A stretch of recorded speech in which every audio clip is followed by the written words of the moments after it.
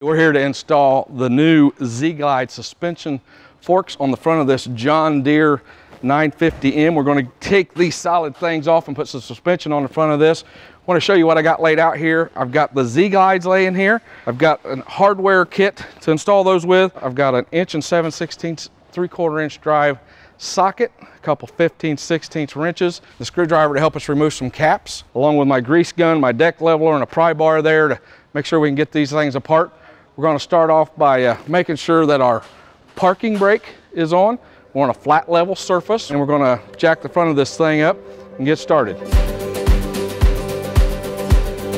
The next step that we're going to do is we're going to remove this 3/4 inch bolt with our 15/16 wrenches.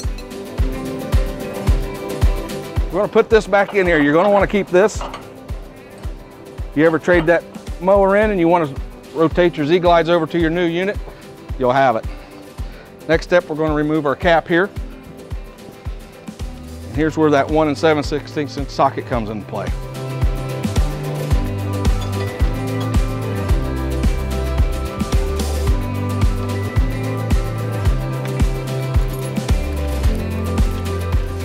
So I want to point out there's no need here to get yourself all greasy. We're going to leave that ratchet and socket right in there. We're going to remove your old unit. And here's your replacement with your suspension built in. We've got some grease on the shaft here to keep us from rusting up here between the two bearings. We're going to want to recapture that. And we're going to ratchet this bad boy right back on here. So we're going to use a bar here.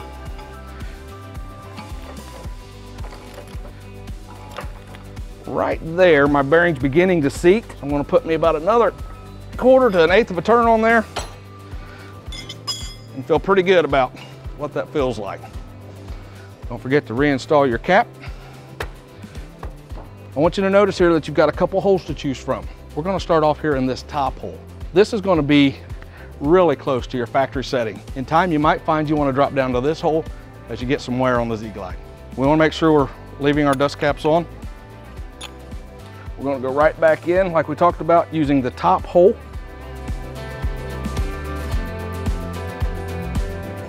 The lock nut will do the job, but you just want a nice firm, make sure we got free spin.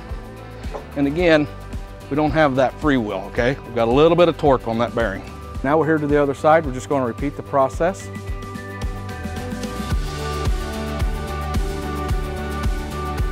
We do have a couple grease fittings on here. One of the last things that we want to do before we let it down. You want to hit those just a couple pumps. All right, we're just replacing what little grease that we had left. That come out with us. Now we're ready to let our jack down. All right, we've got our ZGlides installed. We've greased them and we're good to go. A very important step is making sure that we're going to continue to cut level. We're going to set our deck height knob over here anywhere from 3 to 4 inches. We set it on 3, we're going to level it to 3. We're going to go ahead and slide that under here. On our blade tip, we're going to find that, take it there, get our dimension, come back here to the rear, do it again.